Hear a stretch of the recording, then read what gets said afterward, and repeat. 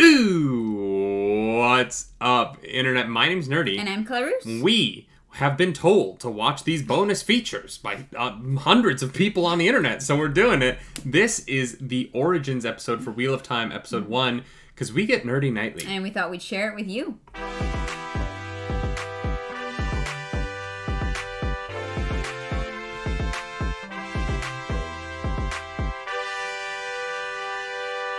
That is right. We are two non-book readers who are so in love with the Wheel of Time series so far on Amazon Prime. Yeah. And we have been reading the comments, and about 500 people have said, hey, did you hear there's these bonus animated films? And so we're going to react to them and talk about them. I can't believe we didn't know that they existed. I feel like Amazon has not done a good job of letting people know that they're there. Yeah, do you want to know? Let's get into that first. All right. This is Amazon's website. Yeah. Look, the Wheel of Time. Mm-hmm. Now, you would think that if you scroll down this Explore page, you would find these animated shorts, but you don't. You do find some cool stuff. Honestly, we read through all of this information. There's some really cool information in there. Yeah. Some of it's a little confusing because they say like that under organizations, peddlers. I don't think it's an organization so much as it's like a lifestyle? Just people. Yeah, I don't know, but all right. But if you want to watch these animated shorts that we're going to react to just now, you have to go into an episode. If you go into episode 4, you can see all 4 of them, which is nice. My name? But, oh god, okay, you have to get through the ad. Is Marla Grayson. The court has appointed me to be your legal guardian. What? Oh, I can skip it. Great. Okay, so... It was the same actress. You go into view... Okay, so X-ray up in this top corner. You go view all. In this page, you go to bonus content, and they're under origin stories here. Jesus. I don't know why they made this so hard. Yeah, Amazon, come on. Like, you have people that you pay money to, like, figure these things out for you. Like, if you put out content for people, please make it easy for them to access it, because ideally, I mean, the hope is that you want people to see it, not that you're trying to hide it. So yeah. And apparently, these are animated, which means animators worked really hard on them, so make them easier to find. Yes, please. Also, your full screen feature doesn't work on either of our computers. So, I'm going to have to add this in later. I'm going to have to edit these. We're going to add it in post. Oh, so much work. Ooh, look at us getting fancy. All right. The shadow fell upon the land, and the world was riven from stone to stone. The oceans fled, the mountains were swallowed up, and the nations were scattered to the 8 corners of the world. All was shattered. All but memory lost, and one memory above all others, of him who brought the shadow and the breaking of the world, and him they named Dragon. Robert Jordan, you know you wrote these books, right? You could have just given that guy a name. Our sisters of the Aes Sedai have sought to understand the breaking of the world. 3,000 years ago, Luz Therin and the forces of light struck the Dark One and sealed him away. What an incredible art style. Yeah, it's Before beautiful. he was imprisoned, the Dark One delivered one last defiant strike.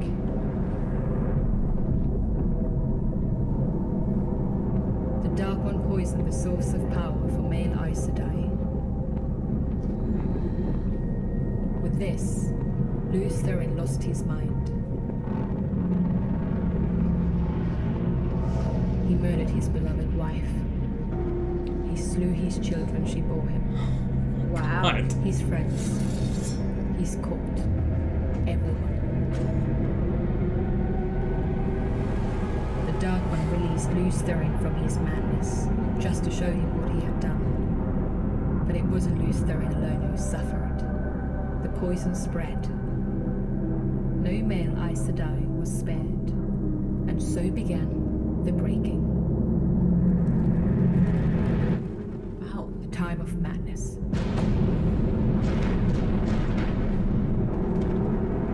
It was a time of unchecked, unhinged rage that destroyed the world.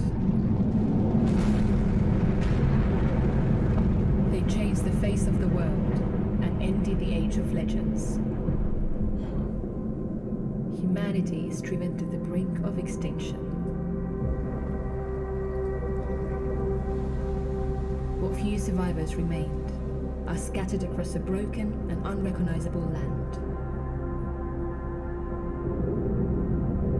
The breaking lasts for over 100 years and ends only when the last male channeler alive is gentled. By then, entire civilizations had disappeared. Wow. Centuries of progress and knowledge gone. The very lives we live today are shaped by this immeasurable loss. For those of you destined to take the shore, it would be among the most sacred of duties, as an Aes Sedai, to protect the world from another such breaking.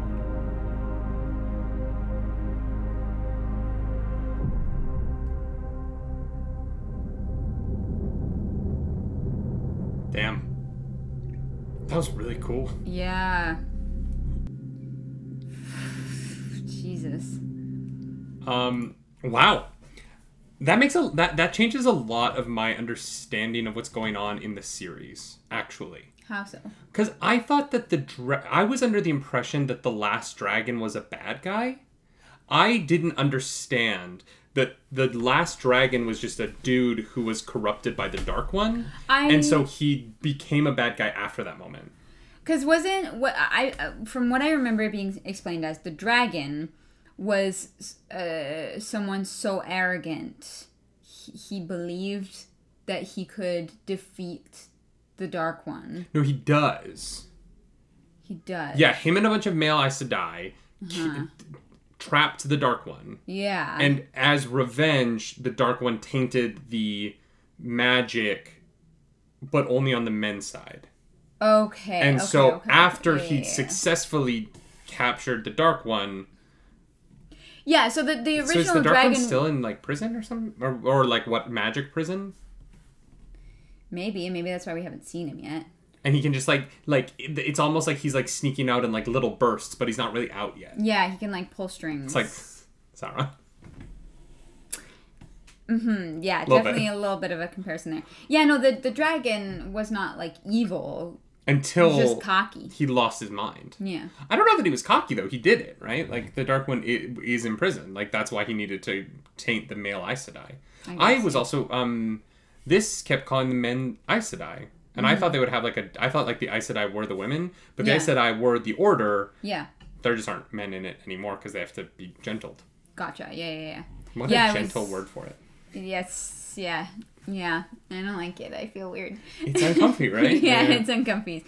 Like, and a like, brilliant choice for that. It's obviously intentional, but, like, ooh, yeah. Yeah, calling them the male Aes Sedai was, I was not expecting that, actually. Yeah. That animation was beautiful. Yeah.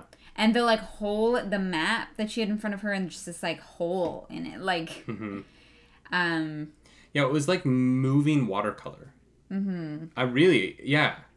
And honestly, like, I was really impressed by it was not bright colors. No. It was like drab colors, but with so much depth within like the muted colors that they used. I'm really impressed by that. That was dark and, like, not fun. I don't want to say that it was fun, because it wasn't fun. It was, yeah.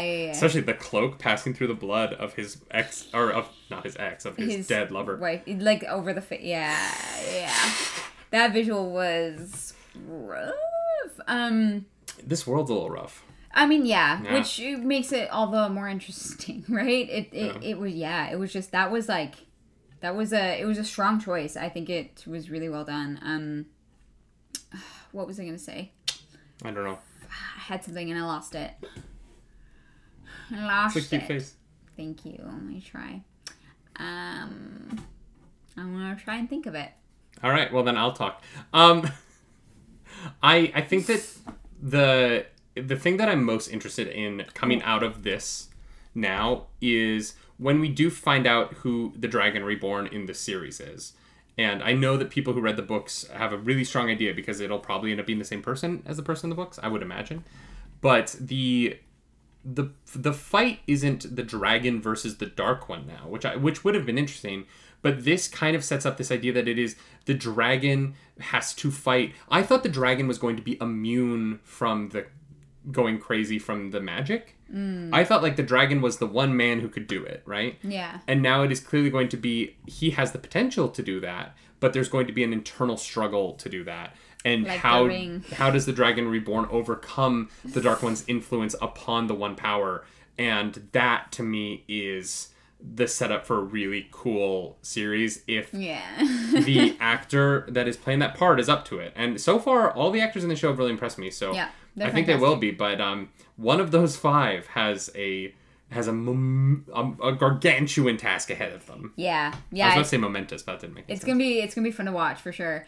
Did you think of what you were going to say? Yeah. I didn't realize that the breaking was over the course of 100 years.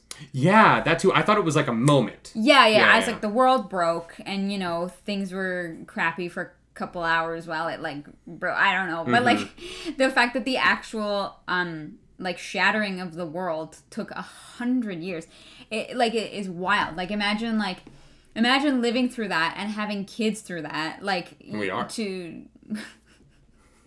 We are not. Greta Thunberg would say otherwise. No, I meant we're not having kids through that. Oh, yeah. No.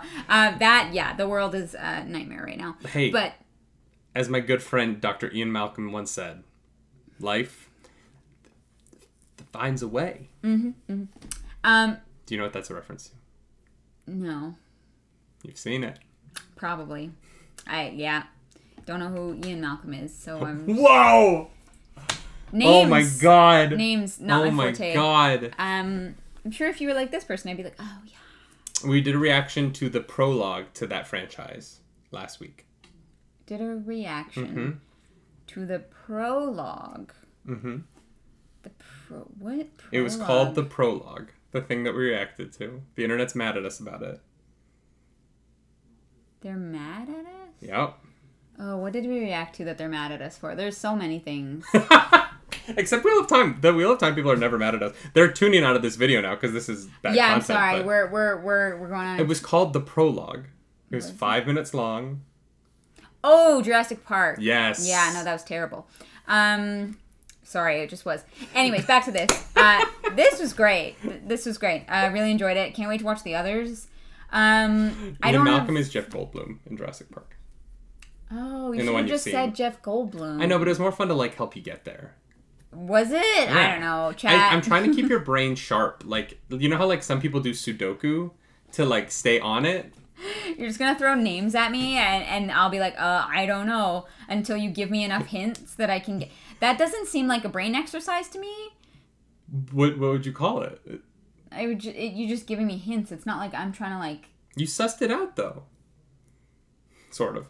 Anyway, if you like this video, like and subscribe to the channel. Tomorrow morning, 11 a.m. Eastern Standard Time, episode 2 of us reacting to the animated shorts will drop. So come back to the channel for that. If you don't want to miss that video, subscribe to the channel. Yeah. Lots of people have subscribed from Wheel of Time stuff lately, so join them. It's been fun. If you don't like this video, hit the dislike button or join the dark one in leaving comments in the algorithm down below because the algorithm god is hungry.